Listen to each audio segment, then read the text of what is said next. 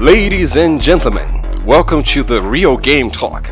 If you just stumbled onto this podcast throughout the interwebs, I am sorry for you. But in Brazil, we tend to say that when it rains, you should get wet.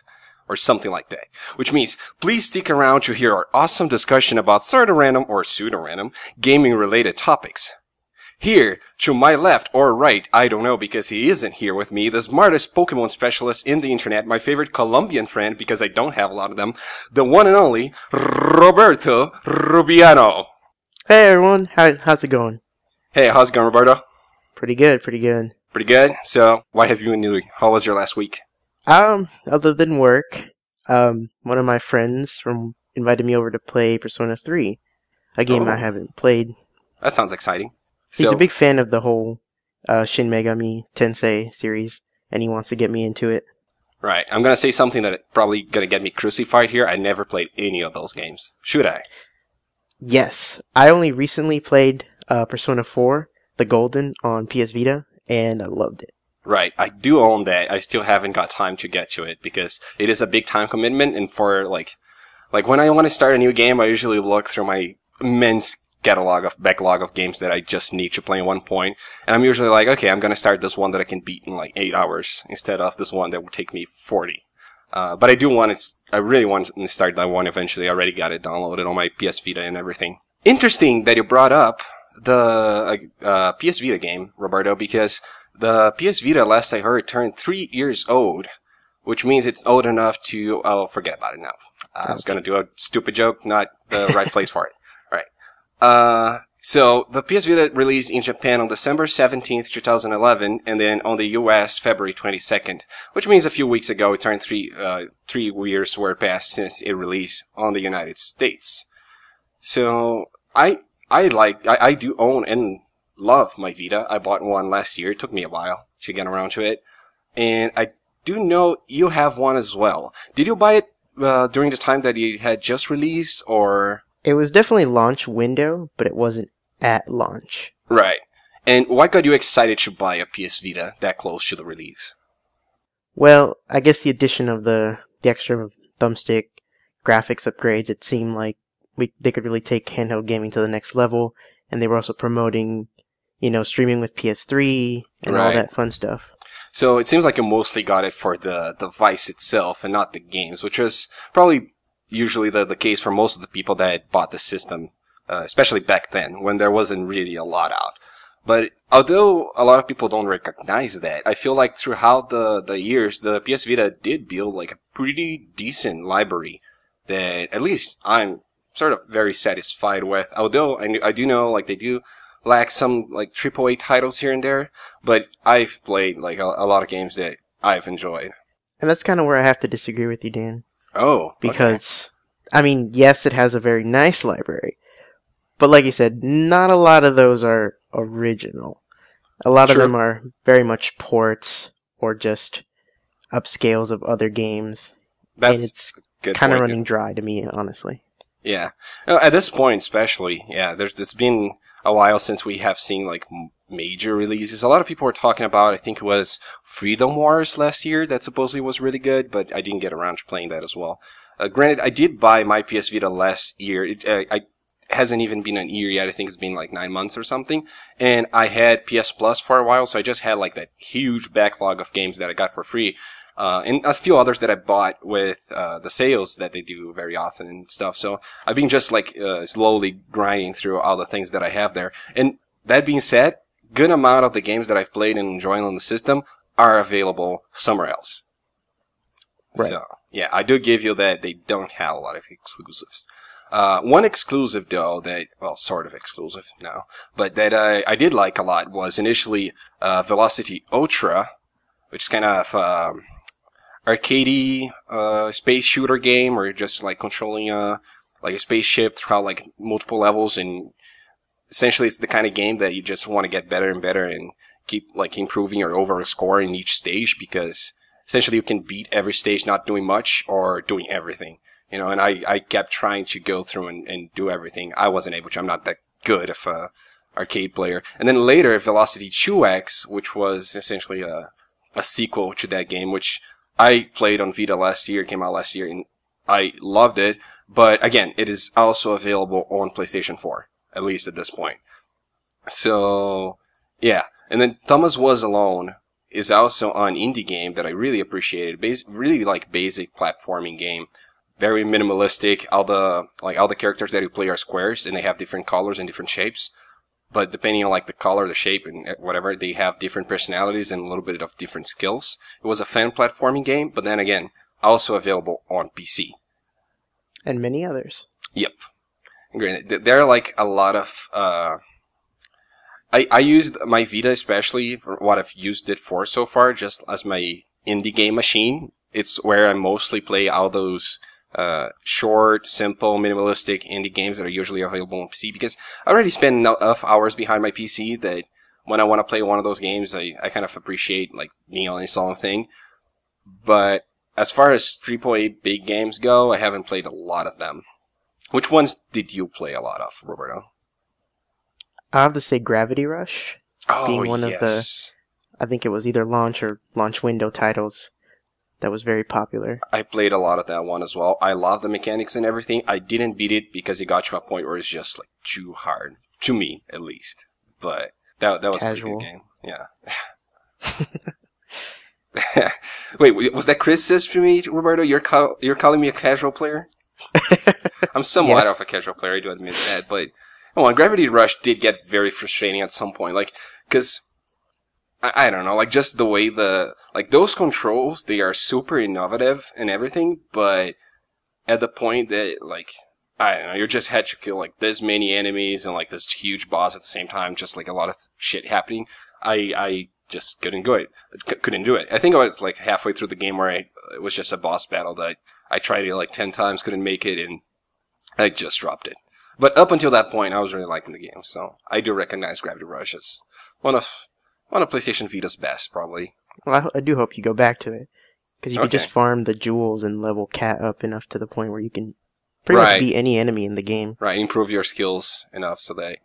Because like there's like the kill tree with a lot of different things that you could do and that kind of stuff, and I remember that. Yeah. Let's see, what else? You did mention Persona 4 Golden.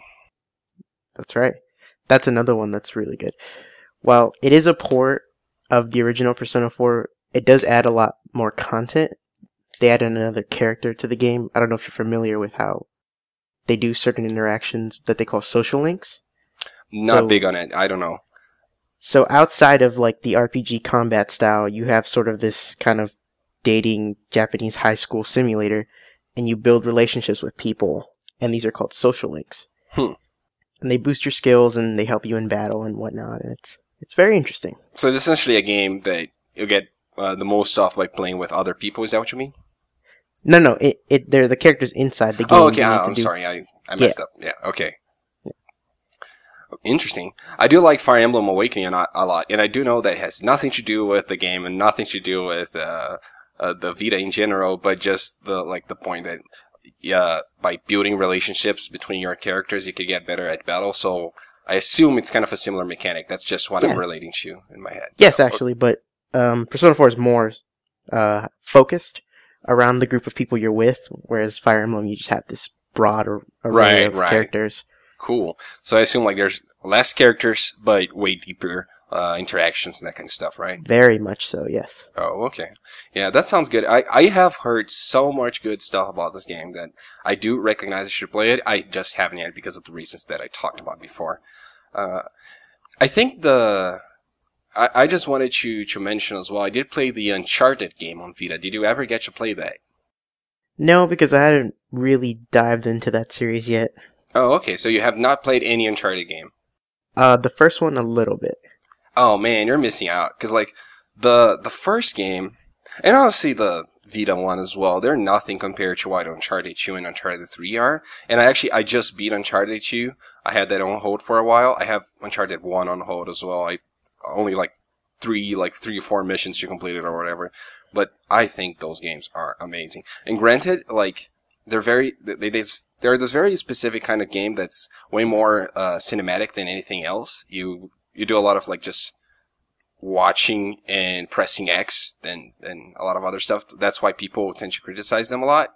They're not that hard, but at the same time, just fucking Naughty Dog's ability to create such good-looking environments and situations, and just scripted sequences in the game is amazing to watch, in my opinion. So I do think that series is a series worth playing for everyone, even if you're not that big of a fan of the gameplay style.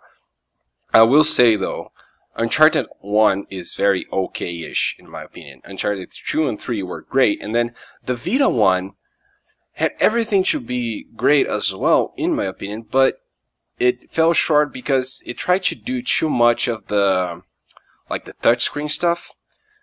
I feel like because it was a launch window game as well, they tried to take the best out of all of the Vita capabilities and show off all of the things that the Vita could do. That's something we see very often.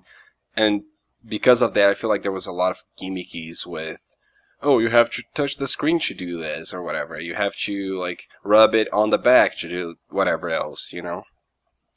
Did you play a lot of Vita games that did this kind of gimmicky use of the here and front screens, Roberto? A little bit. The funny thing is, one of the ones I encountered was actually FIFA, where when you're up at goal, you can hit the back and it would kind of map out in the goal where the shot was going to go. Oh, this is interesting. Yeah. I ended up turning it off because I kept shooting too early.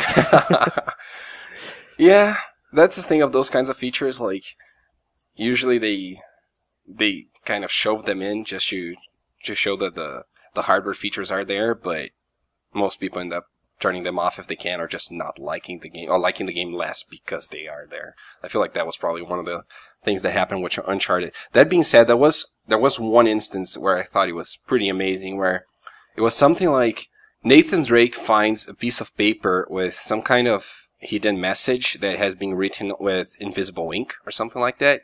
No usual treasure hunt trope. Right. And basically what you have to do to be able to see what's written on the paper is you gotta take a piece of light, that doesn't make any sense, okay? Like, you gotta take your Vita under some light bulb or something and have the light hit it, like, right in the screen, and then it will show. And I thought that was pretty amazing. Although, like, it's really gimmicky and was only used in that part of the game, but holy shit, like, this is super cool. Yeah. I would never have thought of that. Yeah. Let me see. Any other games that you feel like are worth mentioning? Probably the Danganronpa games, right? You like those. Right. That's another good series. But yet again, ports. Right. To be fair, they never came out in the West and Europe, but they are now, thanks to the Vita. I was also playing a little bit of the Vita version of Little Big Planet, but not a fan as well. Not as much because of it being on the Vita. I'm just not a big fan of the series in general. I really like what they did with creating levels and being able to share them with people online and stuff, and that's the main reason why that game was so popular, in my opinion. But just the basic platforming mechanics of that game, especially for me, that I'm super used to, Mario platformers and Donkey Kong platformers, just didn't work. It's very floaty, just feels kind of weird. I can never really get used to that game. Have you ever played any of the shooters that are available on the Vita? Killzone, Call of Duty?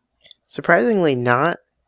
And that was actually one of the main reasons I was excited for the twin sticks was, shooters will be better because they don't have to do the hold R to lock on, which makes the game too easy. Or very difficult camera controls using the face buttons. Ugh. Yeah. We've seen a lot of those on the 3DS, so I know what you're talking about. Yeah. Okay. So, alright, so we're talking about some of the games we like and stuff. What do you think about the Vita in general as far as how it did on the market? Poorly, very poorly. So, why would you attribute like the Vita's failure on the market? Would it be essentially the lack of games, in your opinion? No. No. No, actually, the Vita is his own worst enemy. It's too good. Right. That people don't want to develop for it because it's expensive. Right. I get your point. It's essentially like you would be having to spend a lot of money to make this very good looking game to show off the best features of the platform to the point where it's not worth it to even start making it when it's a handheld system. That's right. The other thing is Sony, because they really seem like they wanted to succeed, but they just didn't try. Yeah, I totally agree. I'm actually very disappointed with Sony. As I said, I did buy a Vita last year in like April or so, probably May, I don't know, before E3, because I was like, okay, this has a few games that I'm interested on playing right now, and I am a PlayStation Plus subscriber, so I did get a lot of them for free already, and it does look like a really good device and everything. So I'm gonna buy it, and I'm excited to see where it will go next. And then on that E3 last year, I remember watching Sony's conference, which was cool. They talked a lot about the PS4 and everything, but I don't think there was a single mention of the Vita, with the exception of the Vita being a PlayStation 4 controller. Or just like streaming PlayStation 4 games to your Vita or something like that. And that you know what they did? Go ahead. They just did a montage of all the games that were going to come out. They didn't even bother to talk about a single one. Yeah, I remember that I did come out of that E3 conference being like, shit, so are they gonna like kind of drop the Vita or like just hide it under the mattress so that people forget that it exists or something? Because as I said, like and as you said as well, like they very barely mentioned it. And they did make it seem like it was more of a PlayStation 4 extension than a console on its own, which I was very disappointed with, especially since I don't, own a PlayStation 4 yet. Right. And the final nail in the coffin was honestly PS TV, where you can pretty much plug in your PS Vita games and play it right on your TV using a PS3 controller. I don't think most people know, because I don't know, like Sony's position as far as marketing, both the PlayStation Vita for the longest time, and then even this PlayStation Vita TV thing was very weird. Like, they would bring it up at some points, but then not talk about it for like months. I really don't know what's going on in that matter. But, well, regardless, I think the Vita is a good device. It has a few games that we really like. Is there anything else that you would like to mention before I move on, Roberto? No, I think that's all I really have to say about it. It's a shame. Yeah, it's unfortunate, but whatever. We can keep rooting for it, although nothing's gonna happen. We both know that, so we're kind of just crying on the inside. Alright, so since I mentioned that the PlayStation Vita turned 3 years old, and it's not old to do anything, but the PlayStation 2 just turned 15 years old, and now it's old enough to drink here in Brazil. Or, no, okay, no. So, actually okay, because it should be 18, but if you're 15, they're probably going to sell drinks to you anyway. Especially if you have a mustache or something. Anyway, the PlayStation 2 released on March 4th, 2000, and it was the best sold console ever for the longest time. I do think it got surpassed by the DS, the original DS, a while ago. Still, it was for sure the best sold home console. And it had a lot of good games. Would you like to talk about some of your favorite PlayStation 2 games as well, Roberto? Oh man, where do I even begin with this? I mean, of course, we got to talk about Kingdom Hearts, one of my favorite games of all time. I'm expecting a lot of Square Enix stuff. Yeah. Actually, I didn't get that far in Square Enix with PS2. Okay. Because the thing is, with a lot of the Sony consoles, I tend to pick them up at the end of their lifetimes. Oh. So I'm only kind of picking up the games that I can at the moment, and hopefully getting through them as fast as I can. Right. So let's see. Kingdom Hearts. Okami was another really good one that I enjoyed. Dude, never got to finish it though. Yeah, I do have that for my Wii, actually. I never got much far on it as well. And then let's see. Star Wars Battlefront was a really fun game. I don't know if you ever played that one. See, I remember the PlayStation 2 is kind of weird for me, especially because I did get it, but when I got it, I think I was like seriously like 10 or 11 years old, and I was still at the point where I wasn't really choosing the games that I bought. I was still mostly just getting what I was given and just rolling with it. And as a kid living in Brazil, I got a lot of FIFA games. I played that a lot with my family and everything. That's a cool game here because it's the kind of game that everybody plays. So if you get it and call your friends over, like everybody will want to play it and stuff. At least when you're 11 years old or whatever. I do remember that the very first game I got for my PlayStation 2 though was Driver 3, which is kind of like GTA, but not GTA. And I don't think most people played those games, but it was pretty good. I liked it. I mean, I was 11 years old killing people and driving cars, so that was cool. Let me see. I played Gran Turismo 3, which was good. But, you know, like, the Tony Hawk games, I like Oh, so you're a Tony Hawk fan as well. I just remember, like, old school Tony Hawk. Yeah. Me and my friends would stay up and make different maps and just try to break the game in every way possible. Yeah. Using cheat codes and stuff. Tony Hawk was fun. I don't even like quite remember like each one that I played and everything. I just remember that I played a bunch of them, that I liked them a lot, and kind of just like keep trying to learn the different moves and everything. And the Spider-Man games as well. I used to like them, especially on the PlayStation 1 era actually, but then I played a few on the PlayStation 2 as well. And back then I do think they were good games, but my memory could be tricking me. Anyway, I don't remember any of them other than the ones based off the movie. Oh, yeah, no, those are bad. Those are always bad.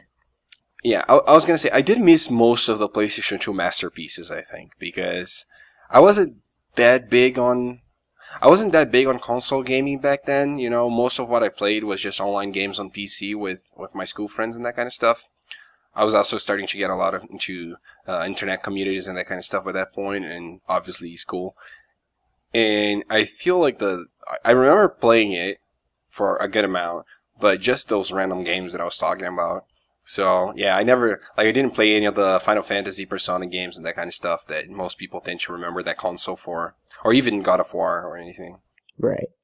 And did you ever play the Budokai games from Dragon Ball? Actually, no. Those are so fun. Because they were just so over the top, and me and my friends got really competitive with it. That actually does sound like something that I would probably have loved as a kid. But, yep, never. Santa Claus never brought it. Let's see. Dynasty Warriors 3 was a fun one. I don't know if you ever played that one. Nope. Never played a Dynasty Warriors game except for Hyrule Warriors. That's the same series, right? Yeah. Okay. Pretty sure. Just making sure I wasn't confusing it with something else. Okay. I mean, the PlayStation 2 really had so many greats, and I think that's what helped define it as a console. Also, that it could play DVDs, but oh yeah, actually minor details. Minor details. I think that's probably actually one of the biggest points in there, because it was just a very cheap DVD player when DVDs were all over the place, right? And it's funny because the PS3 went through the same thing with Blu-ray. Yeah. I just don't think people cared for Blu-ray as much as people cared for DVD back then. And that's probably part of the reason why the PS3 didn't sell nearly as much as the PS2. Also, the fact that obviously the PS3 was way more expensive when it released. Oh yeah. Anyway, because actually, I actually remember that fateful day when PS2 came out. Whoa, how was that? I remember. It was a bit of a rush. There was a lot of people scrambling everywhere in the store. And the thing is, we didn't even go to get me one. We actually went to get my cousin a console because he couldn't find one where he lived. So we were helping him out. And I remember we managed to get one I think it was either at Toys R Us or like Circuit City. That's a throwback.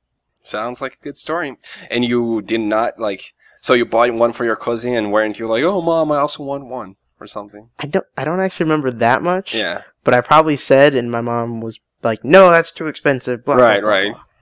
Yeah. Because $250 at the time was pretty expensive. Yeah. You don't strike me as a whiny kid, but you are the shortest of your family, I think, or the youngest. Sorry, youngest of your family. So I could see you, kind of. Oh, why can't I have one? Oh no, trust me. There was plenty of that. Okay. Anyway. That's it for the PS2. If you're a big PlayStation 2 fan and you think we didn't do the console justice, that's fine. Sound off in the comments below with your opinion, or if there is a comment section where you found this. If there isn't, you can reach us on Twitter at RGT Podcast or write an iTunes review with your feedback, which would help us a lot.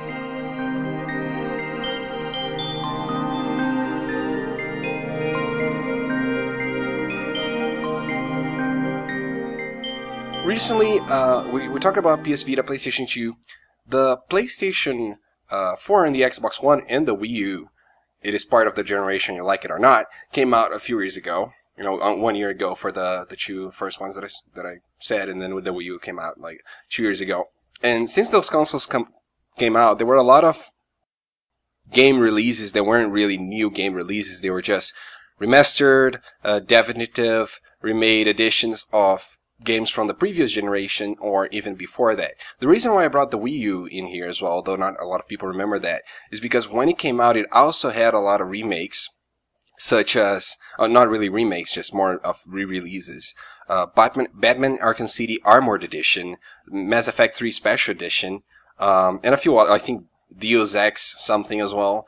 And I remember a lot of people gave it shit back then. Oh, the Wii U only gets like versions of the old games and stuff. But now, where we saw the same trend with the other consoles as well, where, Borderlands Handsome Collection just got announced, which is essentially Borderlands 2 plus Borderlands the pre-sequel. It doesn't include the first game, which is kind of weird, for the new consoles, plus, GTA 5 released recently for the new consoles as well. Tomb Raider Definitive Edition released just like 1 year after the original game came out, I think. The Last of Us Remastered Edition, Halo Master Chief Collection, which I know is a collection of a lot of games, but I'm just throwing it in there. Metro Redux, which is a few of the Metro games, Metro Last Light, something else probably. DMC and Devil May Cry 4, I think it's been announced that they will be coming to the new consoles as well. By the way, DMC is a great game, although most people have not played that. Resident Evil HD Remake just came out, which I think is a remake of a remake. Anyway, my point is a lot of remakes are being released to those new consoles, and before I say anything, before I give my opinion on this matter, or even go through what most people are complaining or not complaining about in this matter, Roberto, how do you feel about that? I actually kind of have mixed feelings about this. Okay. Because at times, yes, it can be good, and definitely there are people who are really excited. For example, I was really excited when Kingdom Hearts 2.5 HD collection came out. I even forgot about that one. That's good. Yeah.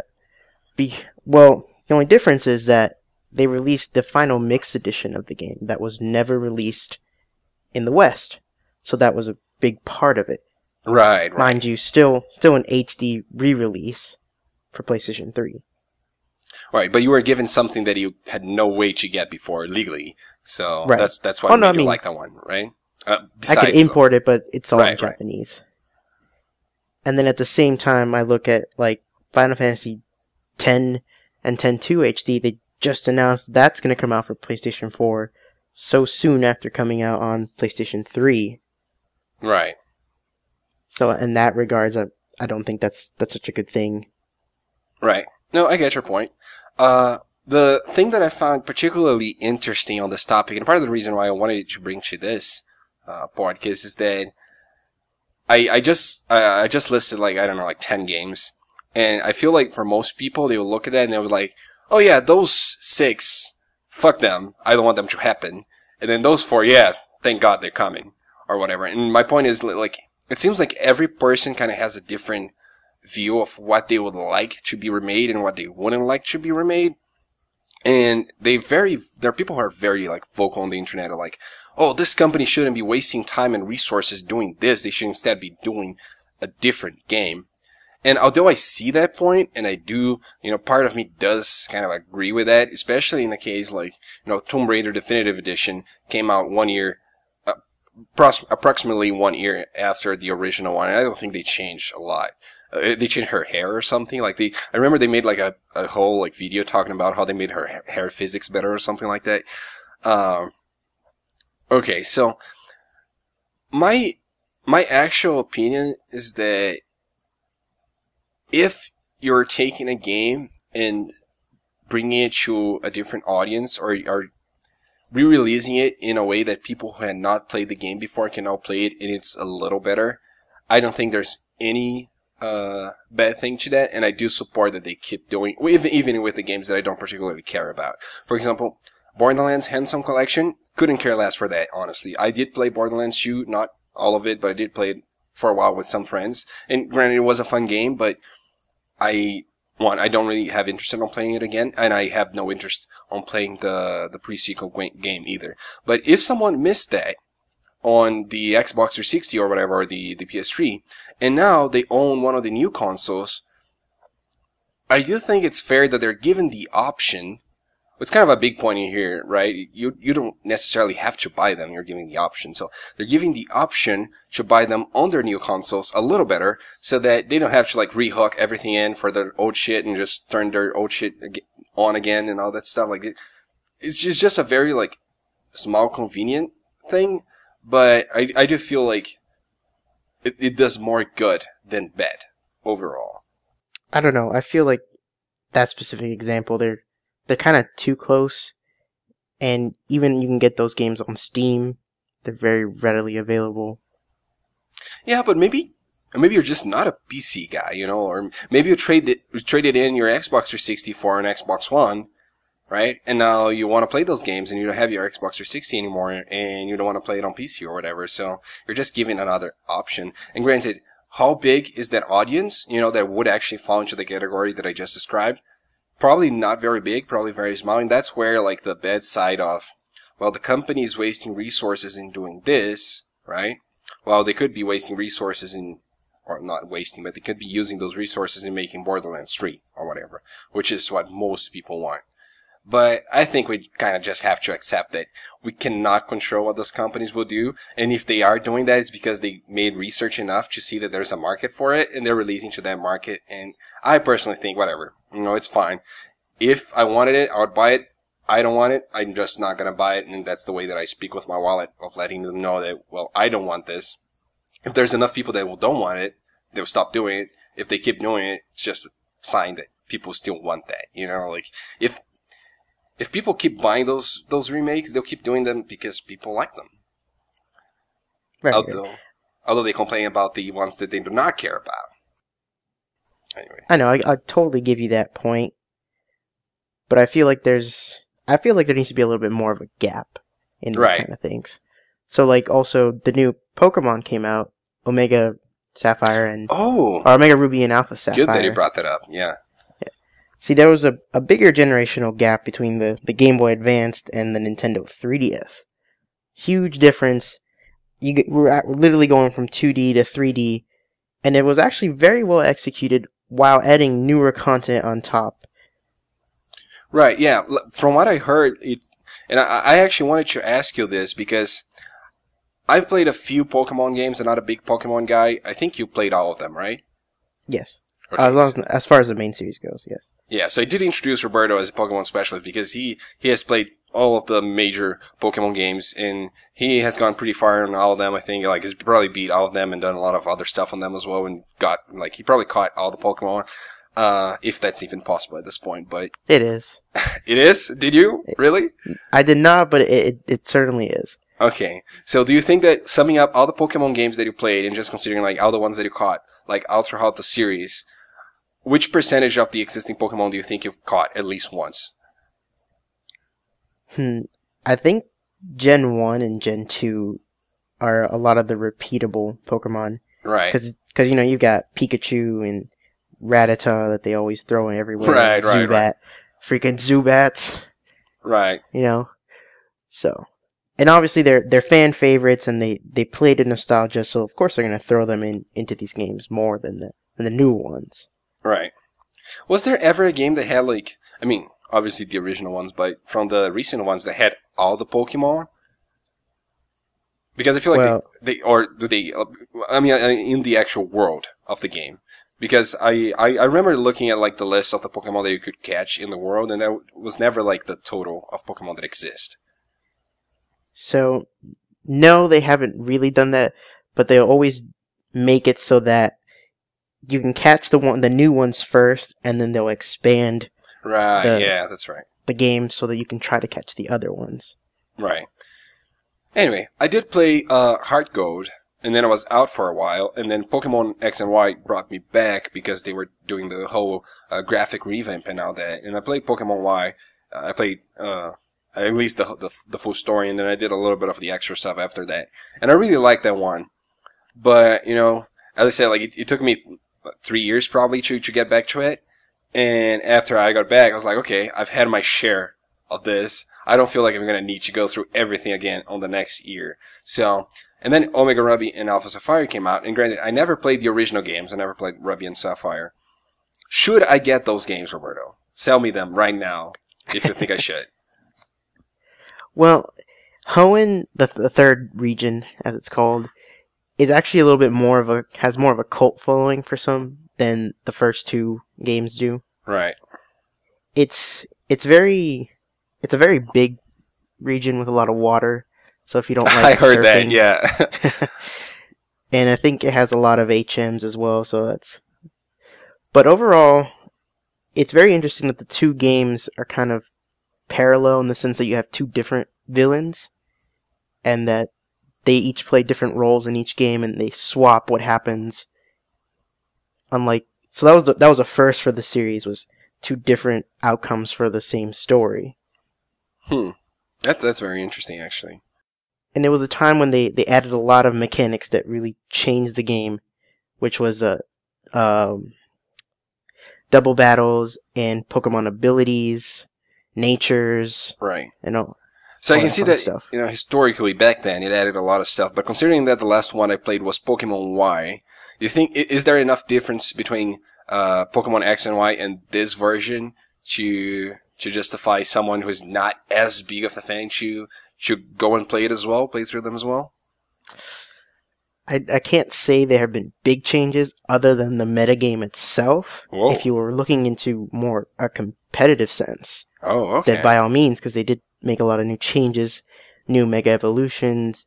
I mean, hell, they broke the metagame with Mega Rayquaza. Okay. I'll pretend I understand it. I remember who Rayquaza was, by the way. So they made him so powerful that they had to make a tier specifically just for him. Oh, that's weird. Because he's so broken. I play Pokemon very casually. You did call me a casual player before, that's true. I normally make my team based on how cool I think the Pokemon are, and not on how like powerful they are or anything. So I remember the Pokemon Y, one of my favorites was Exeggutor, and it's probably useless competitively, I don't know. But I remember that when I watched, and that was purely nostalgia, when I watched the Pokemon anime, and there was the Exeggutor episode that showed like the little eggs and whatever, and they become, I don't remember the original name of the first Execute. Evolution. Yeah, Execute, and she'll turn into Exeggutor. And I was like, holy shit, it's a fucking coconut tree. Like, they're eggs that become a coconut tree. How does that even make sense? And like, for some reason that was one of the Pokemon that just stuck out the most to me from that first season. And I don't know, all the time that when I thought about Pokemon, I kind of thought about him for some weird reason. And when I played Pokemon Y, I found an Execute at one point. I was like, holy shit! It's here! I gotta catch this. And I caught it, and made him into an Exeggutor, and I kept just bringing him with me. It was cool. Put other Pokemon to sleep. I like that. Alright. I don't know, there are a lot of remakes. There are some that are better than others. I get both sides. I get your opinion. My opinion is still overall, I was like, whatever, just let them do it. I don't give a shit. But I agree. They are harmful to a degree, and they are good to a degree, and every person's gonna look at them differently. My recommendation is simply, and I think you would agree with this part at least, that, if you like the remake and you think the developers made a good job of improving the game, then buy it to show that, that you like it and that they should keep doing that. And if you're disappointed with the remake or you think that it shouldn't exist because there's almost no difference, then just fucking don't buy it, right? Well, here's a point that I think we didn't really talk about. So, what would you say is one of the most demand games right now to be remade? Okay, let me think. I think this is a tricky question. No, it should be pretty straightforward. Okay. What is one of the games that people want the most to be remade? Alright, right. So I think Final Fantasy VII, possibly. Bingo. Yeah. That's the one. Okay, that's the one. Alright, I was gonna say Super Mario 64, maybe as well. No. Okay. So, so many things on the internet have spoken about how much they want Final Fantasy VII Remade, that, you know, that Square Enix could totally do this, and they're just being butts about it, and they don't want to do it. At first, they kind of try to play it off that, oh, you know, it would cost us too much money to, you know, and clearly that's not true, seeing how much they spent on the 13 series as a whole, and the money they spent to rebuild 14 from the ground up. I mean, and then they tried to say, well, if Lightning Returns sells a crap ton of copies, maybe we'll redo it, you know? But obviously that game wasn't going to sell a lot of copies. Right. And I think it finally came down that they said, well, the real reason they don't want to do it is because they think that the game will lose its original feel. Mm-hmm. Yeah, I do think that makes sense. That's probably the case. And, you know, like, it is an excuse, probably, but taking something that people really, really like and remaking it can be a very tough job. And they're probably afraid to take that risk, you know? Exactly. To take the risk of possibly ruining a masterpiece. Which, in a way, was the risk that Nintendo took with Ocarina of Time 3D. And later, Majora's Mask 3D. But, yeah, I can see why they would want to be careful with that. Although, if it was well done, it would probably sell a lot. Obviously. Yeah. Right. But if it's not, then it's just be a disaster.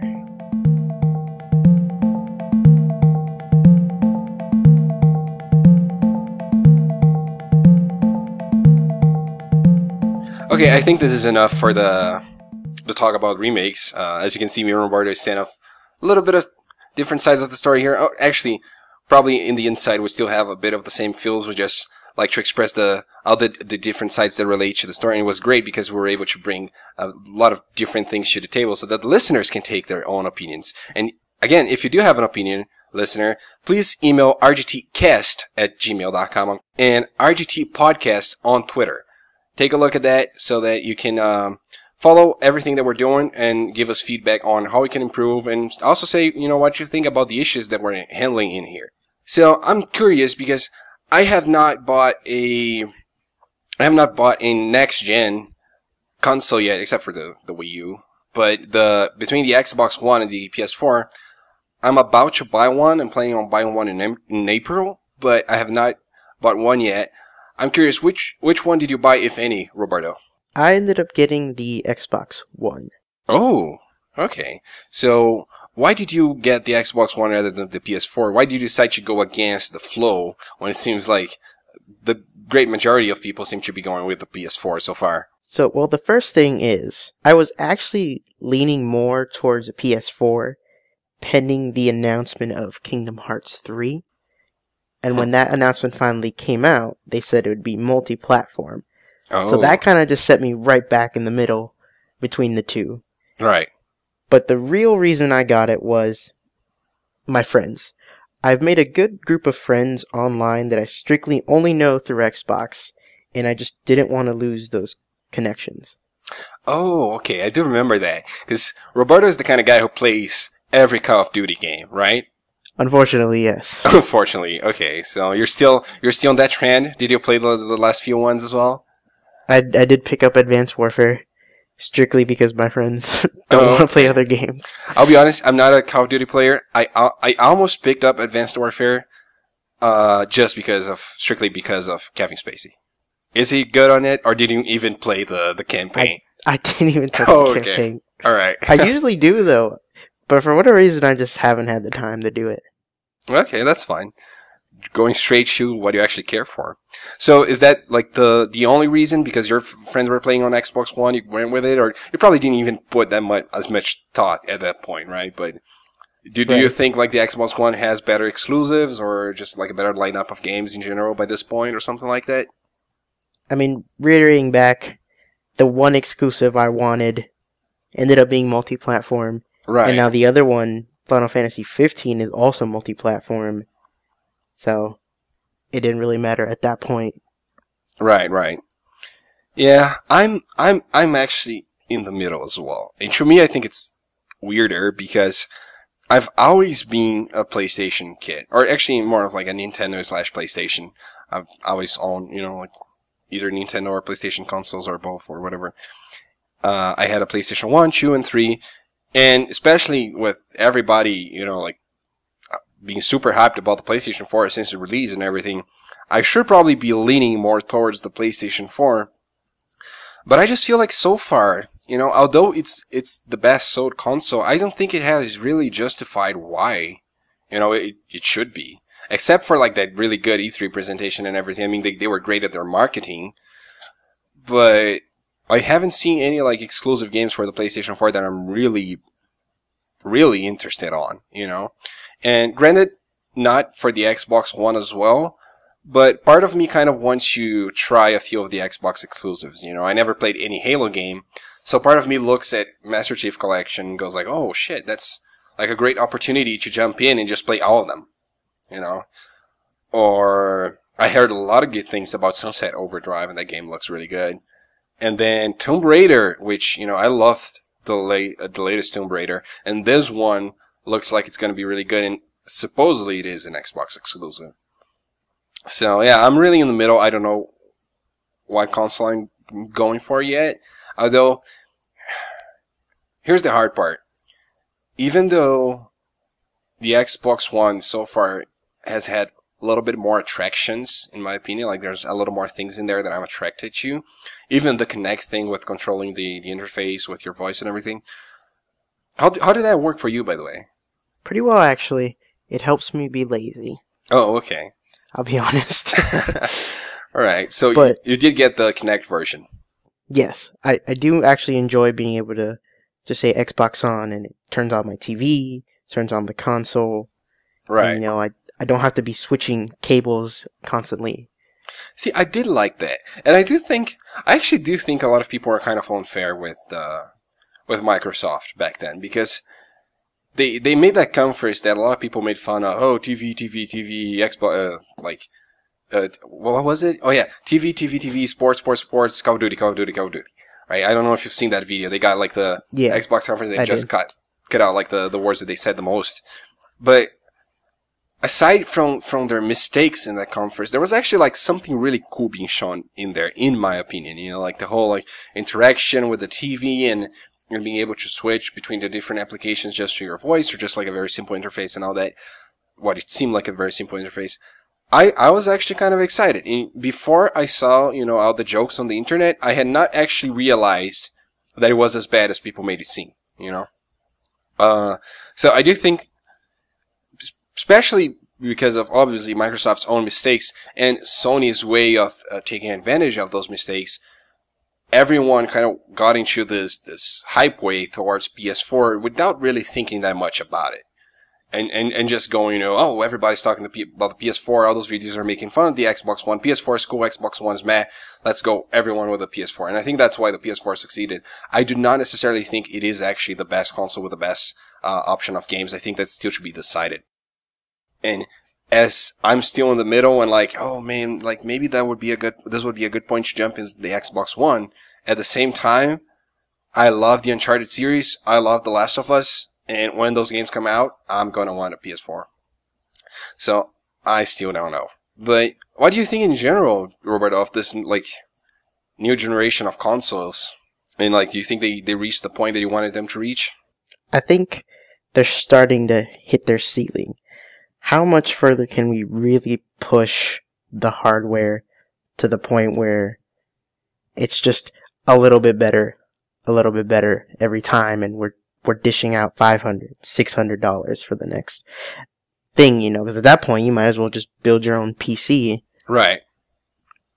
Granted, a PC is probably still way more expensive. It still is. But I get what you're saying, especially, looking to what the future of consoles will be. And comparing, for example, when the PlayStation 1 went to the PlayStation 2, there was a notable difference that everybody could see, And then PlayStation 2 to PlayStation 3, there was again, kind of a big difference, especially for people who understand about games, but not as big. But not as big. Your mom probably wouldn't notice, and especially considering the first PS3 games. And I say that because I remember my mom was like, "Why did you buy this for? It's the same thing." And then the PlayStation 3 to the PlayStation 4, I think it gets to the point where it's only like a few games that actually make a good use of it, and even those few games, it's like, you kind of have to like pay close attention to know that there's a difference in there, and a lot of people wouldn't know. And again, like if you put them side by side, oh, okay, this one looks better. I can see that in 90% of the games. But if I just see the game and I haven't seen the other version, I don't even think I can clearly tell if it is a PS3 or like a really good PS3 game or an early PS4 game. You know, and especially, and I'm talking PlayStation, but it applies to Xbox as well, obviously. I look at something like The Last of Us on PlayStation 3, and even GTA 5 on PlayStation 3, and I think those games looked gorgeous. Like, they looked amazing. And when I look at, those same games on PlayStation 4, or even like other games on PlayStation 4, I don't think they look much better, or even just better, They talk a lot about, like, how it's not just looks, it's about putting more stuff in the screen as well. But what do you really gain from that in a lot of cases? Right. They made a huge deal about Assassin's Creed Unity. Look, there are like 100 people on the screen or whatever, like thousands of people on the screen. I don't know. Okay, how does that make the game better? I honestly don't really know the answer to that question. I mean, look at the Order 1886. Right. Probably the most beautiful game out there right now. But from what I've heard, not the gameplay suffered. The story suffered. Right. Because all the effort went into trying to max out graphics, Right. And I'm glad you brought that up, because a lot of people are talking... I heard a lot of people saying that the Order was bad, or just not as good as people expected it to be, but that there's going to be a second one that's going to be amazing, or whatever, because... apparently the game has a big cliffhanger in the end, and Sony invested a lot of money on this franchise, and they want to make more games with it. But would people even care if there was a second game, considering like they didn't like the first one? I don't know. They keep coming back to like the Assassin's Creed example, where the first one wasn't that great, and then the second one was good, But I don't know. I just don't know for how long they're gonna keep like being able to do that, where they just like release something that's alright and that it's gonna keep selling. Right. I mean, it's those kind of things that they just have to try, but not it doesn't always work out. Right. Because the reality is, graphics don't sell games. Let's just throw that out there. Okay, yeah, that's a good Obviously, point. You cannot just not try and make the game look horrible. But I mean, there are certain limitations, and we understand those. I mean, look at Xenoblade Chronicles, for example. The game at times looks really terrible to the eyes, but it is probably one of the best JRPGs made within the last 10 years. Oh, that's a bold statement. And it easily outshines any AAA game that has released within the last 5 years, even with all their fancy graphics and whatnot. Right.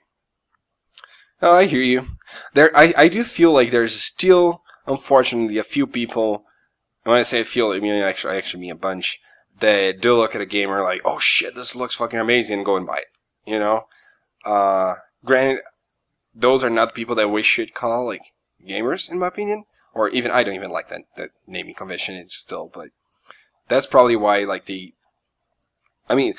probably the reason why they still push graphics so much is because there's still, like, a market that goes for it and kind of gets tricked by it. But especially today with, like, so many, review sites and everything, and I think every day, like, there are more people looking into what they're purchasing and researching before they purchase.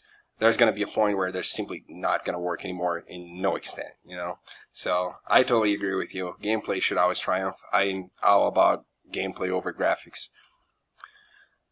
I mean, some of the best games that I played last generation were on the Wii, so I fucking love the Mario Galaxy games. Xenoblade Chronicles that I talked about is on the Wii, although I haven't played that one. Didn't get that one. So, anyway, do you think, Alright, so you think the consoles didn't really, like, have bigger improvements compared to their predecessors? I agree with that. You think that virtual reality could be what takes them to the next step?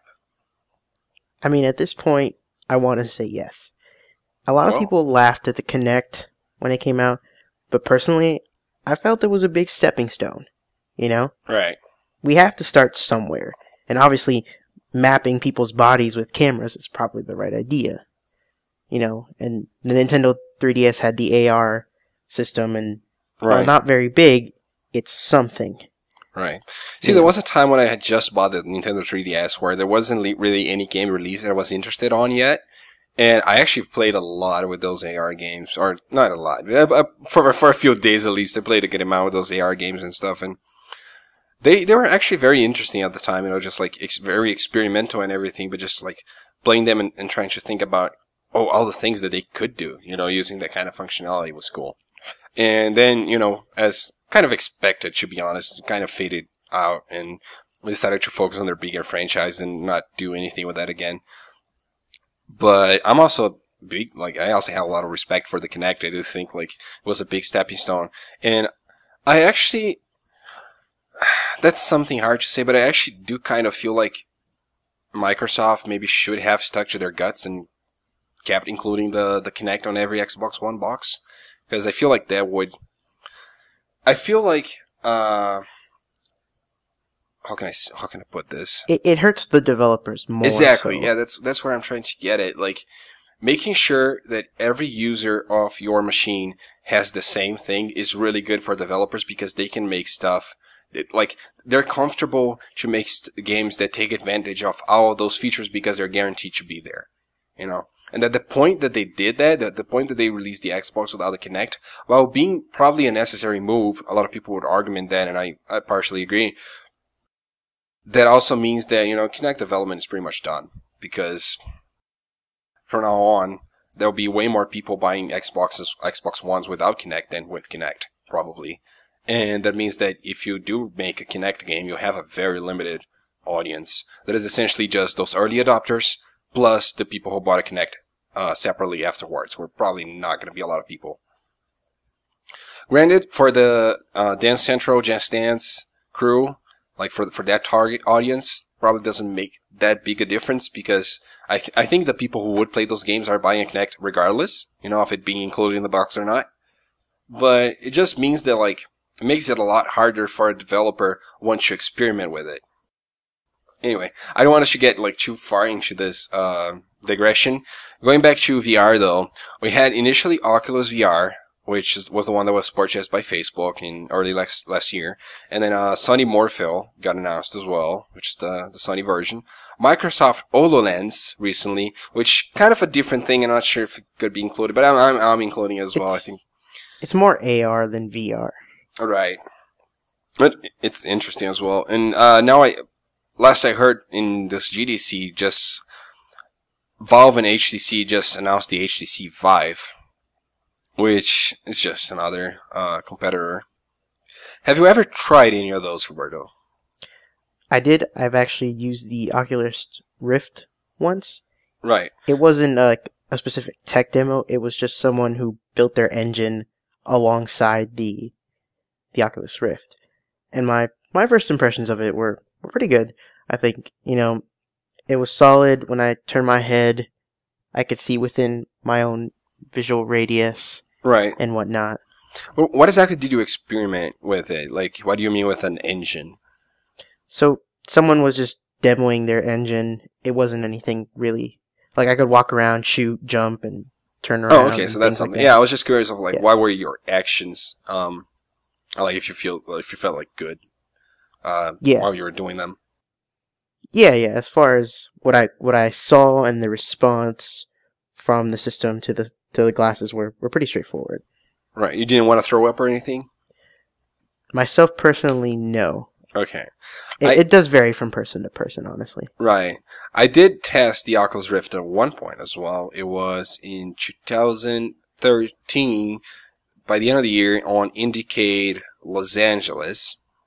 And they did this thing where, like, I actually wish I had tried one of the legit Oculus demos that they've made. I also tried something more simple, kind of like yours, I think. I think they did a game jam with a few college students or something. And they each had a weekend to make an Oculus game or whatever. And then I played one of those games. And basically in that game, I was an elephant. And I had to use my... Is it trump? Like the elephant note? Okay. The trunk. Yeah, trunk. Okay. And I had to use my trunk to... Like, as I moved my head, I would shake my trunk, and I had to use that to destroy a city made of colored blocks. Or something like that. I didn't think it was an amazing experience, but I think it's mostly because of the game I played. And sorry for someone who worked on that game. I know how game development works, and I'm sure it was a lot of work to get that done and everything. But just as a demo, it wasn't like I don't think it was the best way to demonstrate like the system. And granted, I could see like the responsiveness was good and all that, but all I was doing was shaking my head, and that was all. There was no controller or anything, and it was a little hard for me at the time to kind of like figure out, like try to adapt my experience to, what would this be like in a real game, But so yeah, I don't think I would like to have tested more of it. I would like to have tested other demos and that kind of stuff. I think it has potential. I'm still really not sure how it's going to reach mass market, especially in terms of pricing and compatibility. Like what kinds of devices is this going to be compatible with, or if it's going to be its own thing. Right. I think the biggest challenge that VR is going to have is immersion. How many things can you wear until you feel like you're really in the game, Right. Yeah, that's the hard part for me, because you put this glasses on and you're kind of in the game, but if you still need to use like a video game controller to control yourself, I'm not sure how realistic that is and how much of an improvement that is over what we already do. If they got to the point, I'm sure we're super far away from that, where it's like Sword Art Online, where you put an helmet on and you're in the game, yeah, that would be fucking amazing. But, obviously, we're not going to get there, at least not anytime soon. I feel like the closest thing we got to like full immersion so far is, I don't know if you've seen that, but it's like a stand that you walk on, and as you walk, like the stand, like kind of like this, how can I say this? The stand slides through your feet as you walk. Like a treadmill? Yeah, exactly. And you're like, yes. Yeah, but it's more like digital, like it's not a super right. mechanical. Like I know exactly what you're talking about. Oh, okay, yeah. So yeah, that thing, and I wish I knew the name of that thing. I should probably have done more research. I'm going to do more research for the next episode, guys. That is one thing that I thought looked pretty good. That seems like that would be way more immersive than using a controller to move yourself. But at the same time, I keep wondering, like, how much is that going to cost, man? Like, how much would you be willing to spend to have that whole kit, or maybe just to have an Oculus Rift? I'm curious what you have to say on that. I mean, again, it comes to how far of a level of immersion you can really take with it. It also comes with, if I get one piece, what else do I need? Do I need to get this? Do I need to get that? Right, yeah. Is it going to work on this machine? Will it not work on this machine? What about games? What games can I play with it? Is it strictly Oculus developed games, or can I put in whatever game, I don't know, Call of Duty right now, play that on Oculus? That's kind of going to be the bigger selling point to me, I feel. Yeah. See, the whole put any game you want thing, I don't think that will ever happen. And it's actually because I don't think, as much as it's good to think about it, how can I put it? I think that for a game to work with Oculus and feel comfortable in Oculus, it cannot be any game. That's the point I want to make. Yeah. Because first thing is, to adapt a game to Oculus, you do have to adapt a lot of stuff like the HUD, the heads-up display and everything, because it cannot be where it usually is, or you would have to keep looking up all the time. So I heard about games where they were to adapt to Oculus Rift, they had to put the HUD on a three-dimensional space in front of you, kind of far away, and they have to adjust a lot of elements of the game design have to be slightly adjusted or adjusted a lot to make the game work, and not just the game work, but to make people comfortable playing them. But at the same time, I keep wondering, maybe the reason why it is that disorienting for some people and the reason why they feel bad is maybe this thing isn't really meant for big, fast-paced action games, because if you actually are fully immersed, alright, and you actually feel like in the middle of a Call of Duty scene where there are fucking bombs dropping everywhere, grenades being thrown, you're being shot by AK-47s and everything, I'm not sure if that would actually feel good and comfortable if you actually feel in that situation.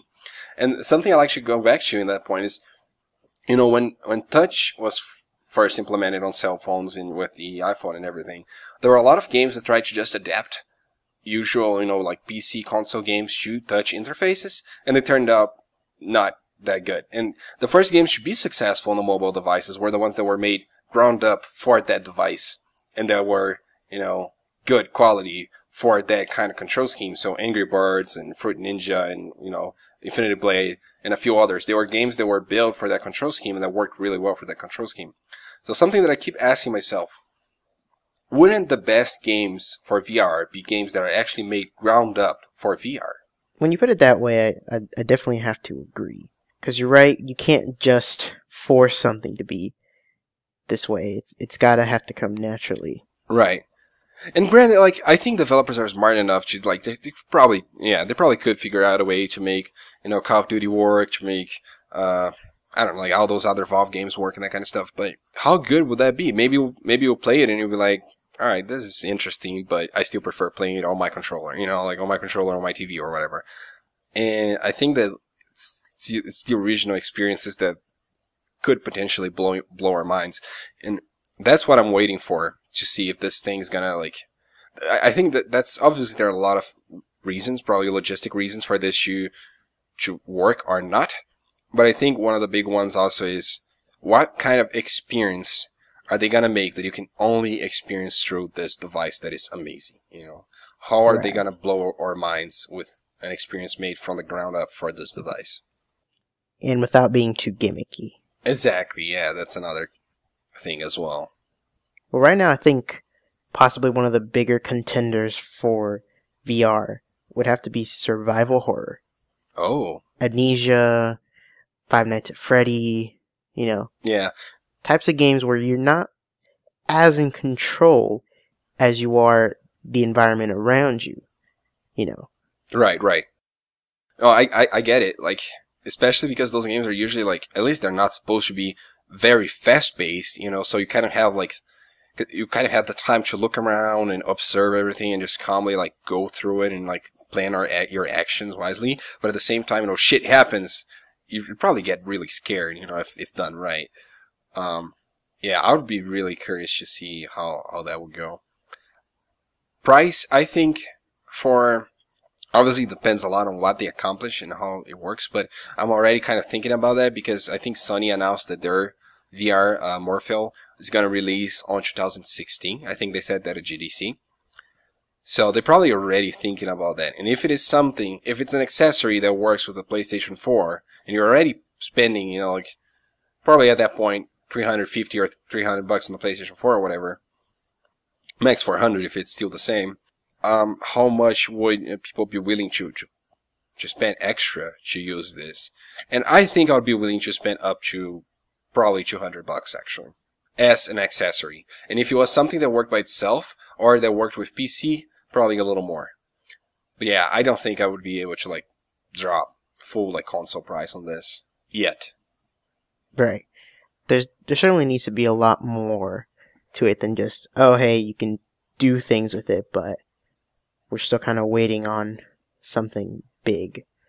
Right. And I feel like we've probably got enough on this topic. We're kind of running out of time. But just to finish it up, just based on your intuition, do you think this will ever actually reach mass market, or do you think it will be just I don't know, kind of a cult thing? I think it can definitely reach it, but it needs the proper execution and time. Time's the biggest factor, obviously. Yeah. And just how far are we willing to push innovation? Not just, oh, what's the next level of exponential technological growth, like better graphics, better processing, etc., etc. Right. Creativity really needs to be the biggest part of this to make it work. Right. Very well put, sir. Very well put. And with that, I think it's time to close off this podcast. This has been Real Game Talk. Are you curious of why I named it that, by the way? Probably not. Go. Probably don't give a shit. But. Go ahead. No, all right. Tell me. You brought it up. Okay, so the initial idea was that this was supposed to be I was supposed to do something while everybody else is just are just fanboys and just talking shit without really thinking. This is supposed to be real talk where we're actually gonna know what we're talking about. I don't know. There's not really like a very like deep reason, but it just made sense in my head at one point. We're like, yeah, this is like, we're going to come here together and like think about like serious topics, because games are supposed to be taken seriously, break them up and just like give our like real opinion on them and that kind of stuff. So kind of just like coming out of like the usual like, oh, here are the news, or just like fanboy wars and stuff, and just like a more open, though real and honest and serious talk about stuff. So that was the original idea. Anyway, if you like the real game talk, you can subscribe to us on iTunes. Our podcast is supposed to post every Thursday if I do my job right, which I probably won't.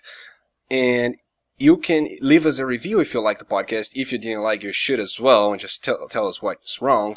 The idea is that I'm going to have different guests here every week, possibly more people than just you. Today I got my friend Roberto in here. Next time I may get someone else, or he may come back again. I think. Did you enjoy the experience, Roberto? Will you come back? I did. Thank you for having me, Dan. Okay, no problem. So, me personally, you can reach me at Lima Daniel M on Twitter.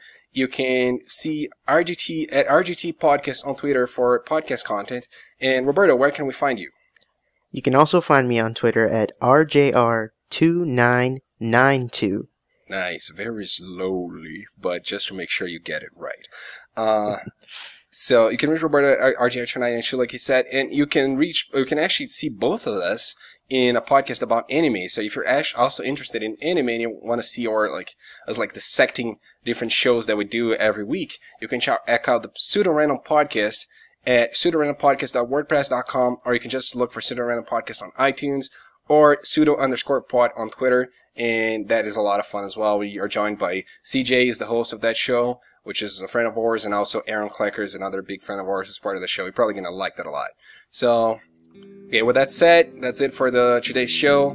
Keep it tuned for the next episode next week. Goodbye. Goodbye.